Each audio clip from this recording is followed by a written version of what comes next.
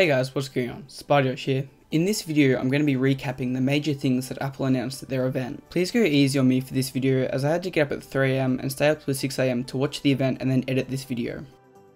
The first major announcement from the Apple event was that Mario is coming to iOS. This announcement kinda came out of nowhere, and it's kinda interesting to see them bringing a game like Mario to iOS. This version of the game is simply a side-scrolling endless runner, but it does look like a lot of fun.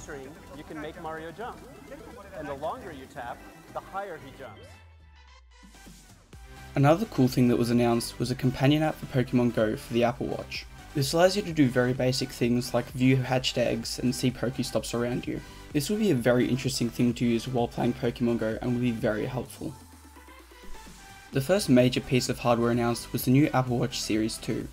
This watch introduced waterproofing up to 50 meters as well as GPS. The watch also has a new processor, the Apple S2. The Apple S2 is now dual core and the GPU is now 2 times faster.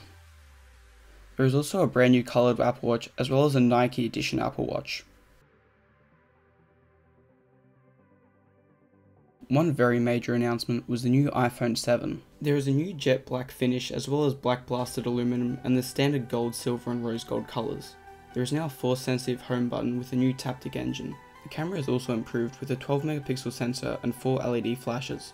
Much like the LG G5, the iPhone 7 Plus also has 2 lenses which allows you to take better photos with a wide angle lens. The iPhone 7 also has a 25% brighter display with a wide colour gamut as well as cinema standard colour management with 3D touch.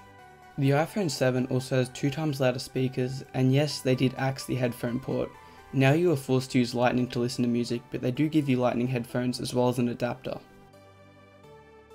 The iPhone 7 is also said to have the best performance out of all iPhones with the new A10 Fusion. This iPhone is much more powerful than any other iPhone that is out today. The Apple A10 is a 4-core CPU that promises much better performance than any other iPhone. I mean, just look at the graphs that they provided. At this event, Apple also announced their new Apple AirPods. These are essentially wireless Apple earpods for your new iPhone. These new AirPods have 5 hours of battery life and do look like a very interesting product. They also come with a case that you can put your AirPods in to charge them to get longer battery life. These would have been made in the wake of the death of the headphone jack. Apple seems to be pushing for a wireless future, and this is the start of it. Thanks for watching guys. Now if I missed anything, make sure you leave a comment down below. I had to get up at 3 AM and stay up till 6 AM, so I'm really tired and there might have been something I missed. Thanks for watching.